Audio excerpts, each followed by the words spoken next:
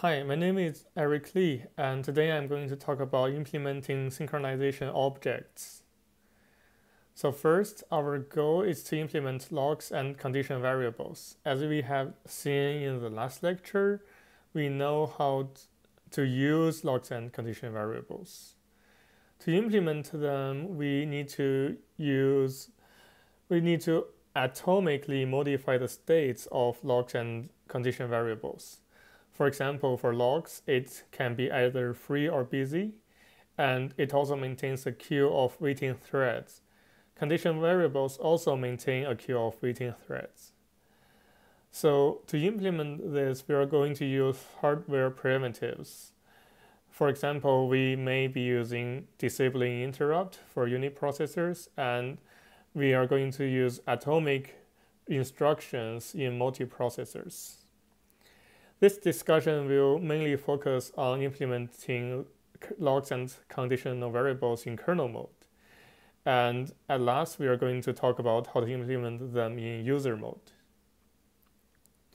So first, when we are implementing logs in unit processors, we are just going to disable the interrupts. It's very easy because no other processors can change memory. So after we disable the interrupts, there cannot be context switch, so operations in one thread appears to be atomic. So the trivial implementation looks like this. Acquiring the log, it's just disabling the interrupts. Releasing the log, it's just enabling the interrupt.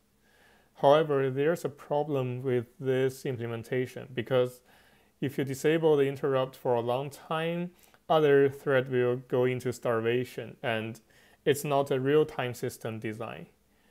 Also, you cannot allow user-level code to disable interrupts because they may just hang up and the operating system freezes. So to have a better design, we implement uniprocessor queuing logs. The idea is that we briefly disable the interrupt to protect the log's data structure. And when the log is already logged, we don't wait on it and we just context switch to another thread that is ready. So this is how it's implemented. When we are acquiring the log, we are disabling interrupts and we test whether the log is busy. If it's not busy, we are just going to set the value to busy and enable interrupts. If it is busy, we add the current thread into the waiting list and set the current thread to waiting. We choose a thread in the ready list and switch to this new thread. And then we set the new thread's state to running and continue to enable interrupts. When we release the log, we disable the interrupts. We check whether there's something in the waiting list. If so, we set it to ready. And if not, we set the value to free and then enable the interrupts. So one thing to notice is that we don't set value to free in the release function here, even though the log is actually free. This is to prevent starvation because when we execute on this line, another new thread may jump in and take the execution opportunity. Also, when we are calling the thread switch, the interrupts are turned off so that there will be no race condition. So to implement multiprocessor spin logs, we cannot turn off the interrupt because in multiprocessor, if you turn off the interrupt, other CPUs will still change the memory. And so we are going to use the atomic read, modify, write instructions. Its implementation is related to cache and it's out of the operating system's scope. You can learn it in computer architecture classes like CS 154B or probably 201 here at UC Davis. Or you can learn something about it in this paper written by someone in the FreeBSD team. the instruction we are going to use is called atomic test and set instruction. It's similar to this, but it's done atomically.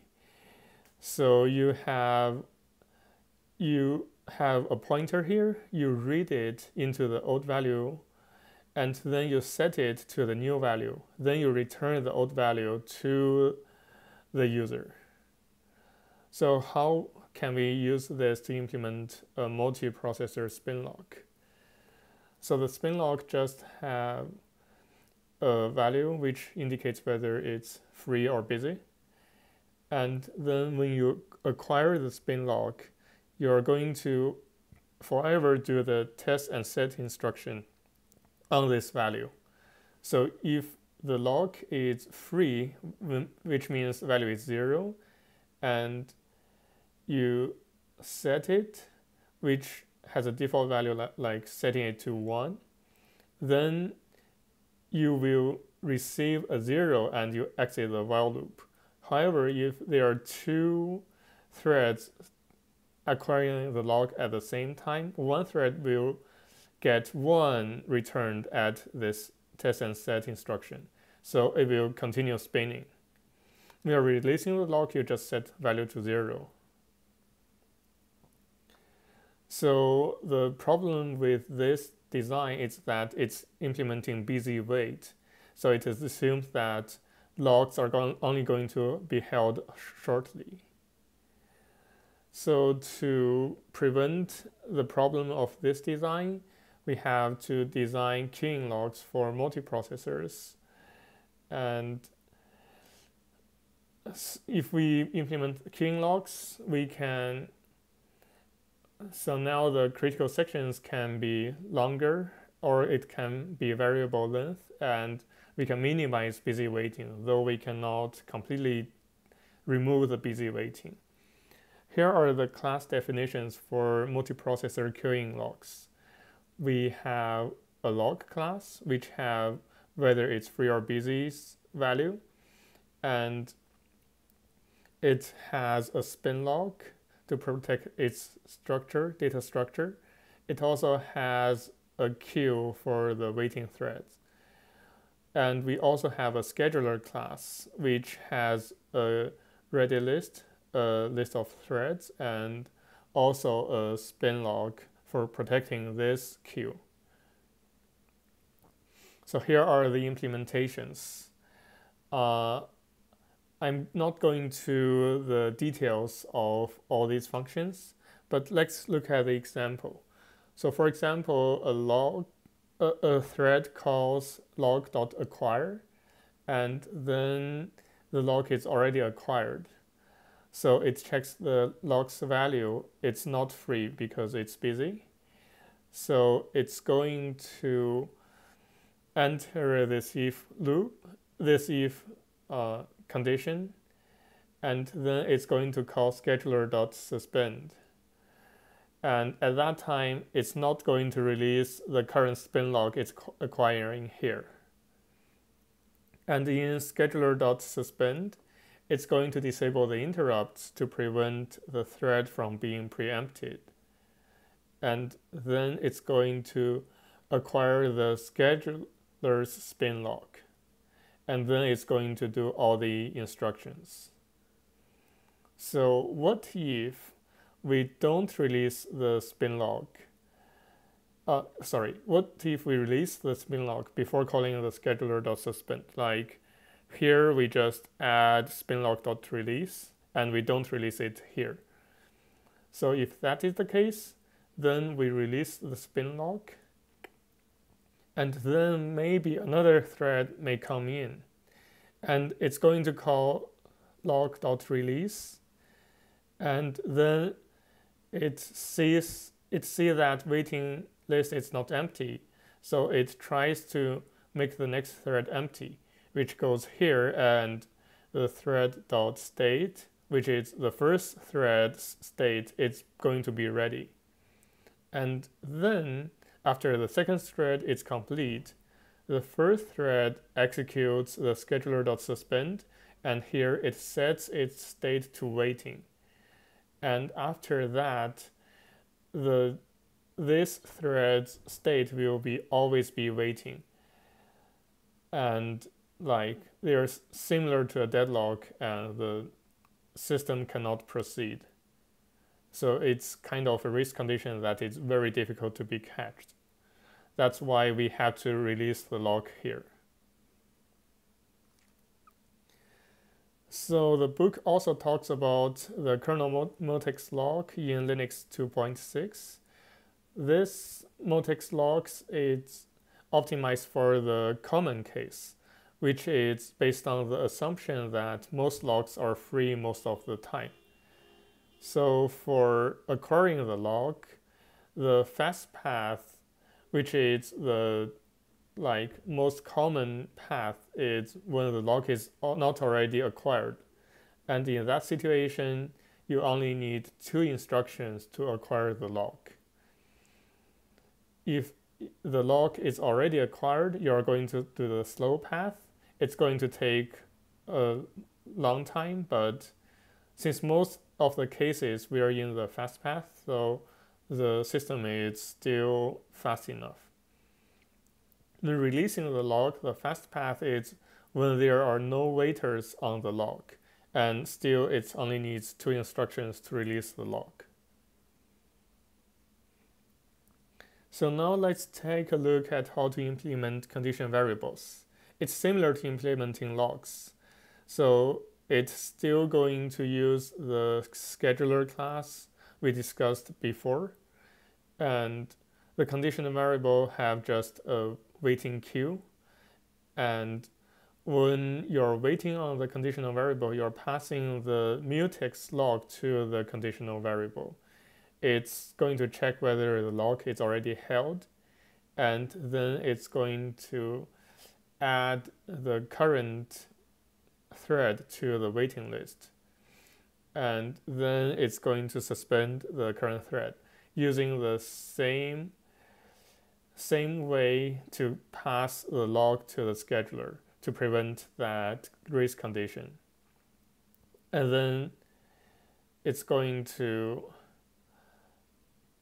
after this, if it completes waiting, then it's going to acquire the lock again. And here, if you're signaling on a conditional variable, it's going to check whether the waiting list is empty. If it's not empty, it's going to get 1 thread from the waiting list and make it ready. If you're broadcasting on the conditional variable, it's going to make all the threads in that waiting list empty. We should have learned it in yesterday's class. So now we have talked about implementing synchronization in kernel level.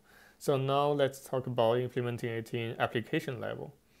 As we have seen, there are 2 ways to implement thread libraries in application level.